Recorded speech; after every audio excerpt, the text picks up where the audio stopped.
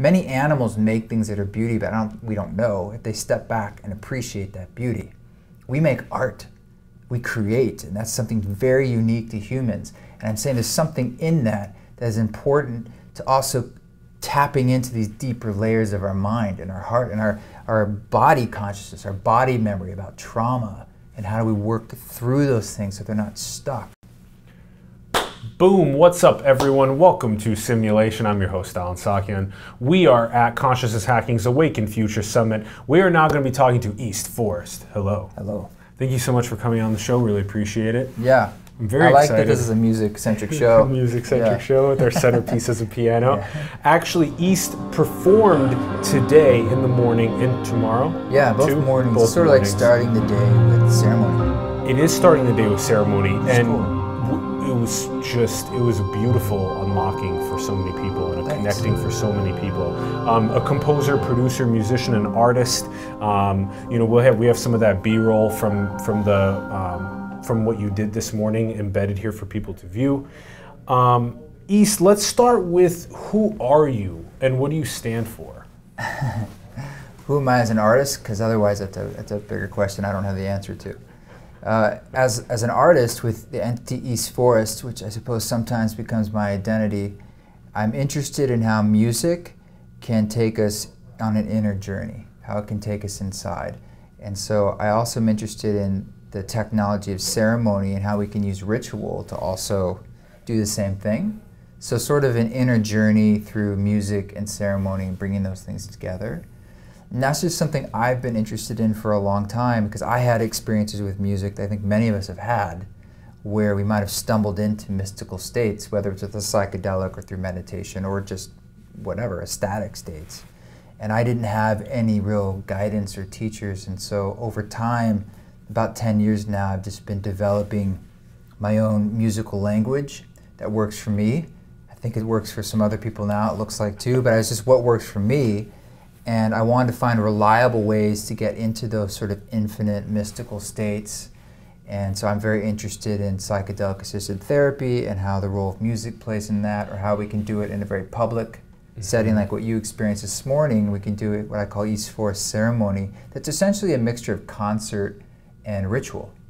It's not complicated, but it can be very emotional because felt experiences are things that people can't argue with, whoever you are, across the board. What you have is what you have. It's not something I told you or proselytized or an idea we put in your head.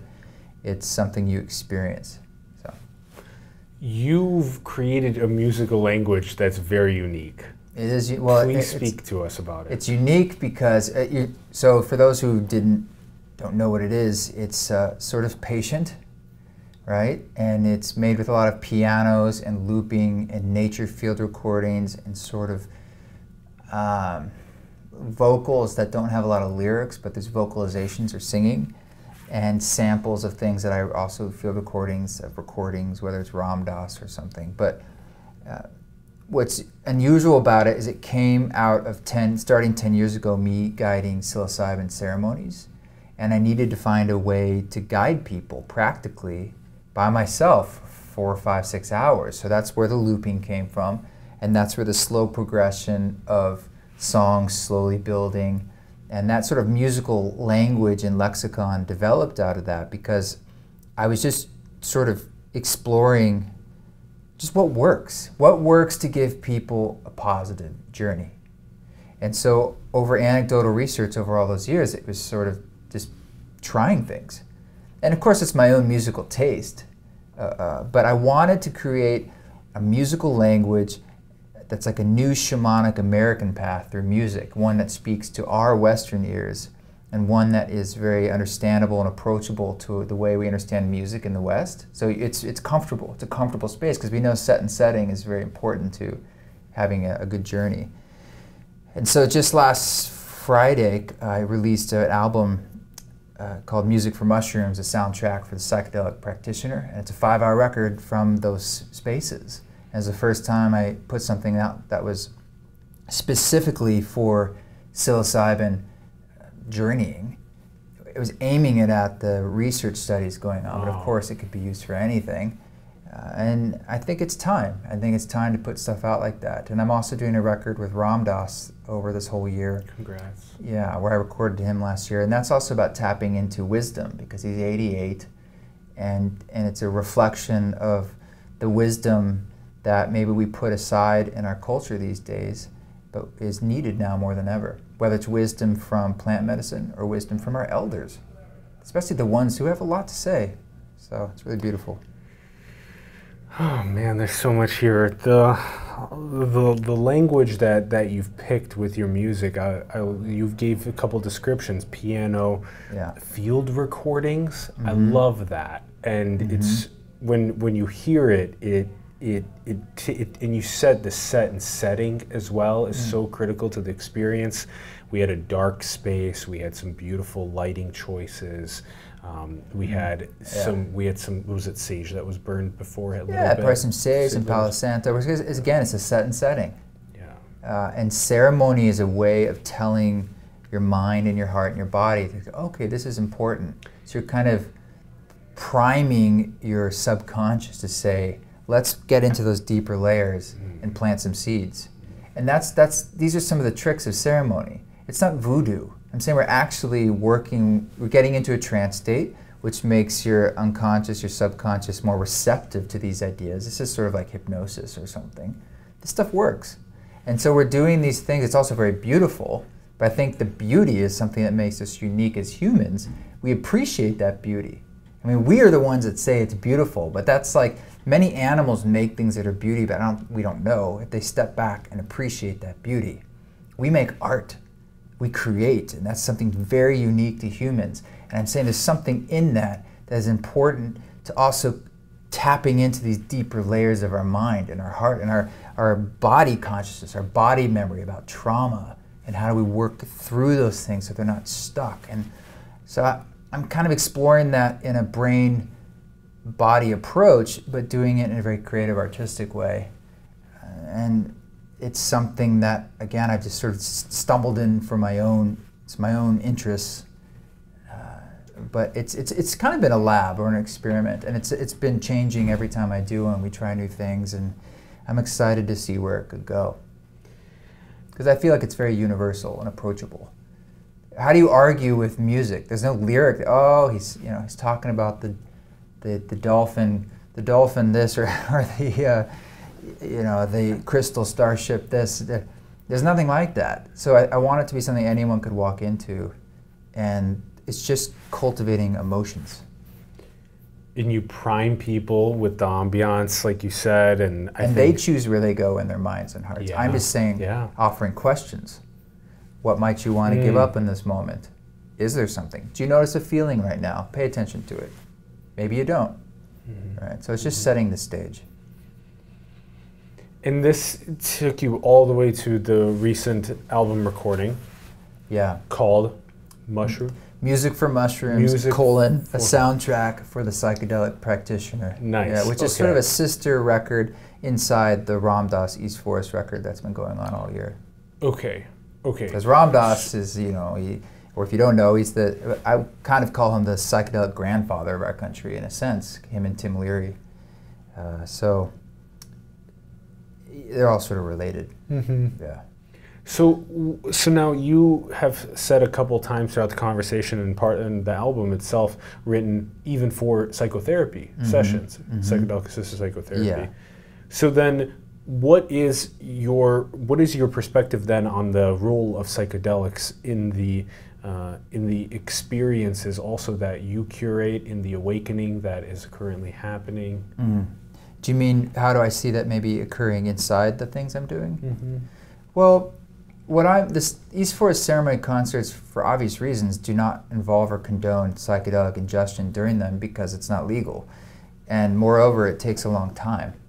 So today we use cacao, and that was something we did here as a sort of a one-off currently for this because they wanted to try using something medicinal and psychoactive. And so we can go in that direction. I think at this point it's the kind of things people are responsible and they do what's right for them. Maybe people come in and they've eaten an edible, or they've ingested some form of psychedelic, but I can't hold that responsibility because it's not really that kind of space. It's only an hour and a half or two. It's not overnight and that sort of thing. But the cultural winds are moving to a place where that might become feasible, actually, in the near future, where we really could, in a public way, have a very strong container and hold space for people, instead of being in the private shadows, as many people are as practitioners, but guide people in that way. Because as anyone knows who's worked with psychedelics, it's very serious for me, and it's not a toy, and it can be powerful in any direction. And so I don't take that lightly. And so I'm not saying, hey, you should come in and take psychedelics. I say the opposite. I say, I don't think this is a space for that. But I'm also, you're all adults, and it's a semi-free country. But it's not legal. That's the role, though, at your live performances, but then you did the recording for those. Yeah, so explain that side. Well, the recording is, I know it is a bit of a juxtaposition, but the recording is for the work. And the reason it's 5 hours and the way it's designed and how it's connected and instrumentation and all, I could go on to what's happening in the album, but it's specifically designed to help a psilocybin journey. Would it work for MDMA, LSD? Probably, but I know it's designed. Would it work for yoga? Would it work for studying? Yeah, I would guess so. But I'm just saying that's why everything in it is the way it is. And I did that because I was looking at the music that's currently being used in a lot of the research studies, because they've published the playlists, like at Johns Hopkins or Imperial College. I wasn't personally satisfied with them. And I know that a lot of the music they're using, and I saw reasons why I thought it could be better. And I also had my own experience. I had my own personal solution. I just hadn't given it to the world. So I was like, no one's putting out an album that's for this.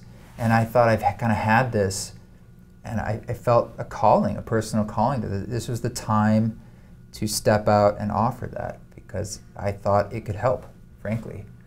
And there's many ways to skin the cat. So it may be that you like some other music, or that's true. There's not one way to do it, but I just found from my own anecdotal experience that this works quite well. And so they're having great results in these studies. I just thought maybe if you guys had a slightly better artistic, nuanced look at the music aspect, it could be even better. Better, yeah. They'd covered a lot of ground. Yeah. And they did some studies on what works with the musical flow. Teach us but they never had like a musicologist that I know of, or musicians, artists, saying, here's the kind of music, the instrumentation, the flow, the field recordings coming in, the nature sounds, all these things. Yeah. They don't have that. How did you end up figuring out what the recipe was? Trial and error. Yeah. Yeah, 10 years of trying things and seeing, oh, that works, that doesn't work. And intuition and being guided by the mushrooms, I suppose, but that isn't very scientific. But just trying things and guiding people and seeing what works. And after hundreds of people, you start to see patterns and you start to learn. And that's what you're experiencing on that record. It's kind of where I'm at after a decade. And then there's, like you said, some field recordings. What else is in there? It's mostly comprised of different kinds of pianos, Fender Rhodes, angelic vocals, nature field recording sounds, some flutes, native flutes, melodicas, harmoniums, some organ, and it's all just sort of looped. If you listen to it, you might think it was in a studio or that it's multiple people, but it's actually just direct feeded into a recorder. So that's why it sounds, you know what I mean? It doesn't sound live, but if you're a musician, you could probably listen to it and be like, oh, I can see how that was live, because it's building in layers. But that's also, again, that came out of the need for making music for psilocybin, and that was a need, but then it defined the type of music I made, but that was actually helping in the psilocybin experience. It's building slowly, the layers help. The repetition of certain musical phrases helps entrain your brain. These are all things that help.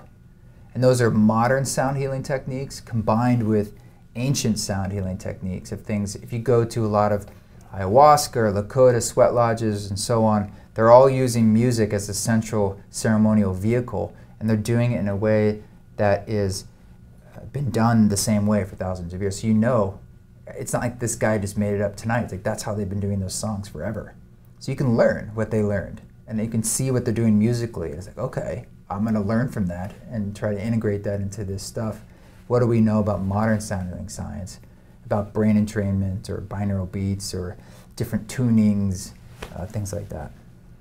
And what were your personal experiences that led you, to even 10 years ago, to being like, aha? I think like a lot of people, I had some psychedelic experiences young. My first one was with mushrooms, and I was 19, and luckily, and I say luckily because it was luck, it was positive, profoundly positive. Yeah.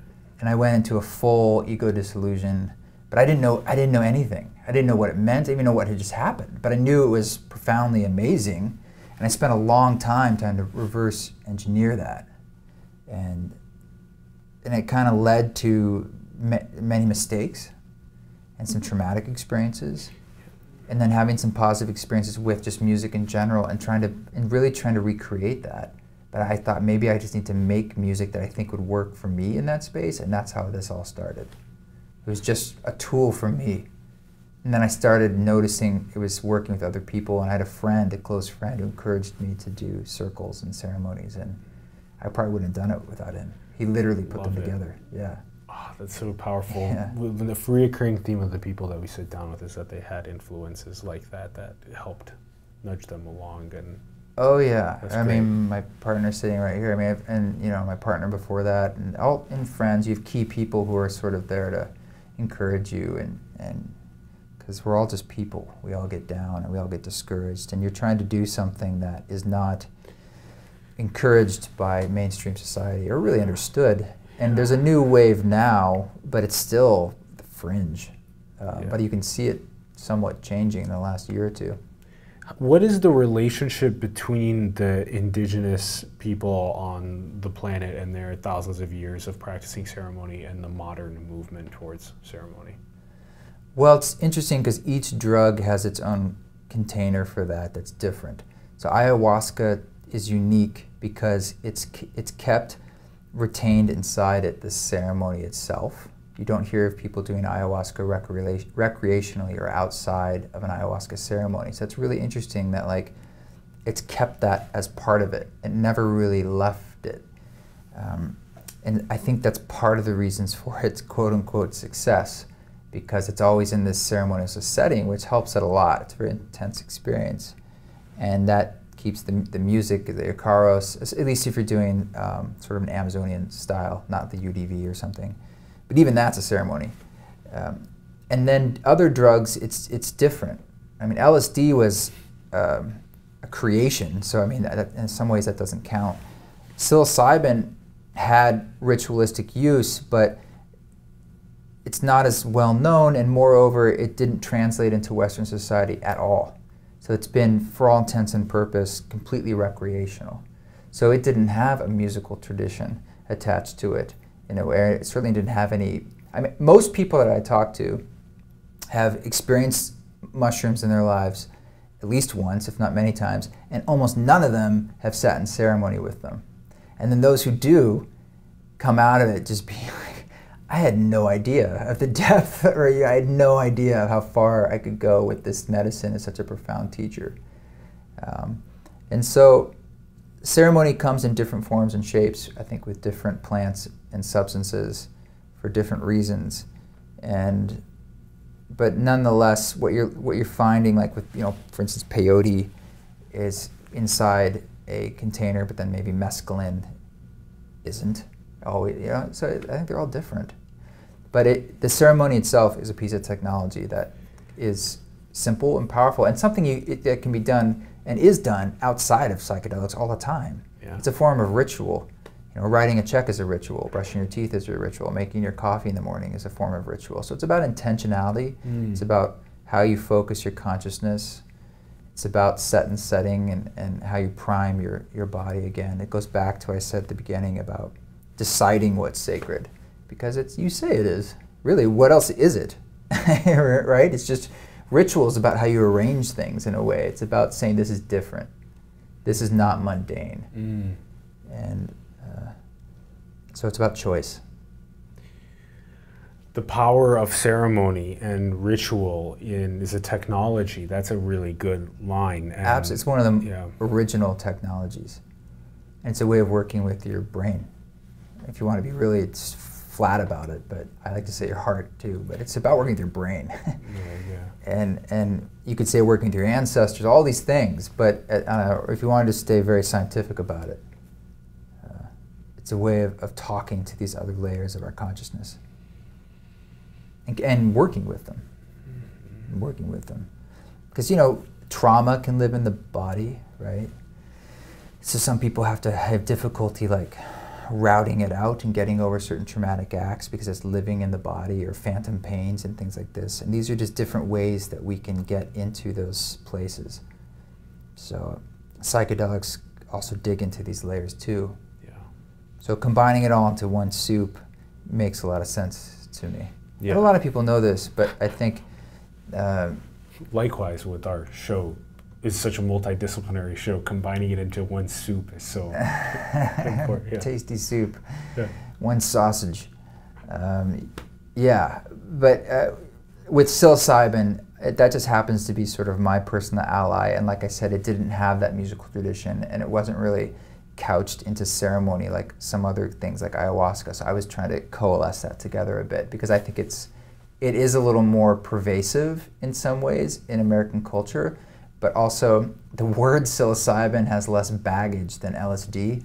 That's why I think it's having some headway in like Denver, where it's decriminalized and so forth, because I think many people haven't heard that word, so they don't have the instant, oh, that story. Oh. It's a new story. New story. Yes. Yeah. But it's also been around in the subculture for a long time. And like I said, many people have experience with it, but not in ceremony. So they haven't unlocked in some ways the true power, and as a tool.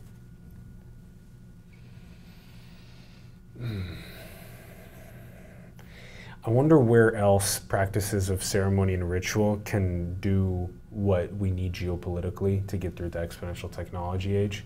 Maybe we ask that question to you. What do you see with the artificial intelligence, synthetic biology age that we're going through? Where do you see the play of things like what you produce, how we can drive more unity and cohesion together? How do you see that working out? Well, I think about this usually from a music perspective. And I mean, I don't need to go into the trends, I think, where the music industry might go with AI, because that's already happening with like Spotify playlists, and that's just the tip of the iceberg. But what I think people are hungry for, and will be more hungry for, and it's a symptom of the technological rise in AI, is for authentic experiences, for wisdom, and for connection to themselves or nature, the planet. Or all the things we've had forever that we sort of feel more separate from through the use of technology. And so it's about decreasing that separateness. So I think the biggest one would be the connection to nature. And that's one of the reasons I like putting the nature field recordings that I record, like going out to wilderness places and bringing it into the music, because it's a reminder. It's also a reflection of yourself. And it's a way of tapping in. We are the earth, literally. We're made of it, walking around, talking with eyes and ears. And for some reason, we have engendered this feeling of feeling not it. And matter of fact, I feel like I'm myself and you're someone else. And that's what we're kind of told. And that usually starts to cultivate feelings of depression and all sorts of problems, wars and so forth. So I think that reconnection to nature is something we had much more innately, and it was more immediate for millennia. Yes. But since the Industrial Revolution, particularly since the information age, it's been a rapid exponential decrease of our connection to that which is always around us. The water that we are in as fish. Yes. We've forgotten what the water is, and we're like, where's the water? And so we need these ways to remind ourselves. And so for me, like bringing in that nature element, it's all about connecting back to what already is, because there's a solace in that. And I think so as the AI and all that increases, I think people will be more and more hungry for that. So potentially one of the best solutions, remedies to the issues that we're facing geopolitically and with exponential technology is to realize the water that the fish are in again. It's to unpeel what's already there. It's to take off the clothes we're wearing that are hiding maybe our eyes. Because the answers we're looking for, it's not a new thing we're going to put on, it's going to things we're going to take off. Yeah, for sure. And we were just talking about with somebody about how they love seeing the stars and how you can't see the stars in the big cities, and that was a recent change, right? With electricity, essentially. And then we started having pollution and light at night, and we can't see. And most people don't see the stars much at night.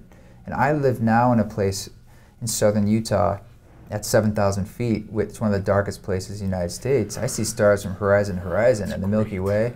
Oh, it's amazing. But I just remember, like, that's how it was for everybody all the time, forever. Yeah. Forever. Yeah. And so there was a deep relationship. There's like the cosmos. Yeah. Just, wait a minute. Every night, this humbleness and questions and guidance and noticing, and that's been lost. And again, that's recent. So it's a sense of humbleness, but in that humbleness comes a sense of connection and probably a lowering of anxiety. And these are interesting times just because there's so much happening and changing in technology, and we just don't know. We're all in it together. You can't opt out anymore, right? It's not really practical to go to a cave, and even then you probably wouldn't. You're still getting all the cell wires and all the, you can't opt out. So you have to just figure out how we're going to get through this thing together, and we're all trying what we know how to do, one step at a time. So the psychedelics are powerful tools, and I think that can be useful now because we might not have 20 years to sit in an ashram and wait for the answers. It's like, what if you can try to get a few answers in one evening? And so let's try to make that safe, and let's try to. What if you have some healing to do? Because there's been a lot of trauma from a lot of stuff's happened, and a lot of people, and that just trickles down into families and abuse and all sorts of things. It's just like there's a wave. It's like we need to work again. We need to work with this wave to try to let that water flow down because it's so much right now. And so I think we're starting to wake up to tools that we've had for a long time. And now we maybe, like this conference, is thinking about how can we use the technology and combine it with this stuff and maybe make it almost like a surgical laser tool instead of just willy-nilly rolling the dice, because that always doesn't work out. What would the surgical laser tool look like for you? For me, it's through music and ceremony. Because I think it's using old tech in a fresh way, in a modern context. So that's why it's creating music that makes sense to us now, like modern music that's new shamanic American music, because that doesn't maybe exist. And it's something that's sort of backed up by, you do some data, it's just what works. And so I think that's just kind of my angle with it. Because for some people it's biofeedback and wearable tech, but you could combine these things, for sure. When you mentioned that 100 billion humans before us were able to observe the cosmos, and then the 7-8 billion alive now are unable to, living in metropolises, we're in many ways we're going through a process of remembering and reconnecting, and like you said, we have these suits on, these earth suits on, and so to peel back some of the layers to see the way that we harmonize together, and through things like your music as well. East, let's ask you about your name. Where did East Forest come from? That's easy. It's just my last name is Oswald, and that's German, and Os is east and Wald is forest. So it's just another way of saying my name. So there's not much of, I feel like it has a feeling to it because it has the word east, which feels like eastern, and forest has a certain vibe, but that just I noticed it and I liked it. I oh, that'd be a great way to describe this music I was making. Yes. But yeah, it's not like I pulled it out of some branding meeting. How does one go about renouncing their birth name? and going with a new identity? Because I know several people follow some suit like that, and it's hard for others to make the transition. Yeah, I don't know. I mean, for me, I don't identify as East Forest. I mean, some people call me East Forest, and it's fine. But I did take on a new name recently, and that was Krishna. My name is Trevor, my birth name. And I did that, though, as sort of easy for me because it was given to me and by someone I really respected. So it's like, it wasn't like I decided that, or I didn't have some journey where I was like, I want to be called Krishna. It was more like someone says, you know, if I were to give you, I'm giving you a spiritual name, and it's Krishna. And it was someone I couldn't really argue with. So I'm like, okay. Now I could just have that, but I thought it was an opportunity to identify sort of with a new pair of clothes. And it was a really beautiful opportunity at 40 years old to say, well, what if I tried what it felt like to identify what I think that name means? What would that feel like? Yeah. And it was an opportunity to step into something larger that maybe I didn't feel worthy, or I didn't feel adequate, or I had all the other baggage with the other name. And I'm not throwing anything away. And that's what's fun about it too, to recognize it's just a name, it's just words. It's almost just like, hey, call me that. And you're like, okay. Most people don't care. So it really is just about how it makes me feel. And it helps me step up to the plate in a way that is probably just going to be more loving. And so it's just a way for someone, he saw in me something larger than I saw in myself. And that was just being, and he, by doing that, he was being very loving. And that was amazing. Helps you step up to the plate. I like that. There's still a lot more to discuss. Let's ask you two quick questions on the way out of the show. The first question is, are we in a simulation? I don't know. I don't know. If we are, it's a really good one. I don't think so. I really don't. But I know some people have argued that. It's an interesting argument, and I wouldn't say it's impossible. But my heart says no. And if it's true, I'm going to be a little heartbroken. But either way, the experience I'm having here is so incredible and rich that it still feels important to me. And I would say then, what's the simulation inside? Right? And then the next question. Another simulation, or are we still, is it still God, or is it still the universe? I mean, I think a lot about what's outside the universe. So, or is there an outside, or what does it even mean? So, and we can see these things to some degree. I'm saying we can see the universe expanding, we can see old galaxies, new galaxies, we can see the spaciousness, but it's like, but there has to be something past what we can see, or what does that even mean? I don't know. I don't know, but it's an amazing thing. I mean, psychedelics also start to show you this kind of infinite quality of circles within circles within circles, in the same way that people come out of people, they come out literally of the holes of people. And so we often see on this planet, so above, or as above, so below, with whether it's atoms to galaxies and structures and the golden ratio. So if you want to just trust in what we see, it would seem that systems are within systems are within systems forever. It's hard to say, but it looks to be that way. But I certainly don't know. So if anyone tells you they know, red flag. And then last question is, what do you think is the most beautiful thing in the world? Forgiveness and love. The fact that people can love you and forgive you, and that humanness and ability to love even in the face of all this absurdity and mistakes is beautiful. It really is. And that's the human capacity for love. That I'm sure is mirrored in animals and all these things, but we think about it more. At least I do. Too much. Isa, this has been such a good conversation. Thank you very much for coming on the show and talking to us. Really appreciate it. And thank you for the incredible performance this morning and for tomorrow's. We're really excited for it. Thanks. I'm glad I didn't have to play here. That's why we're in this room. Where are the links that people can find you at? Eastforest.org. Eastforest.org, links in the bio. Word, and it's social media, sort of. It's either East Forest or East Forest Music. East Forest or East Forest Music on social media. You can find those links below. And then is the album also on the website? Yeah, the Ram Dass record and the Music for Mushrooms record are both on the website or anywhere you listen to music, Spotify, iTunes, everywhere. Wonderful. Okay, wonderful. All the links are in the bio, everyone. Check those out.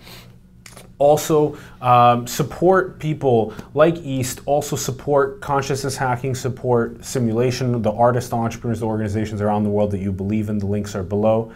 And also, talk to your friends, your families, your coworkers, people online on social media more about exactly what we talked about on the show. Get more conversations rolling about it. And go and build the future, everyone. Manifest your dreams into the world. Thank you so much for tuning in, and we will see you soon. Peace.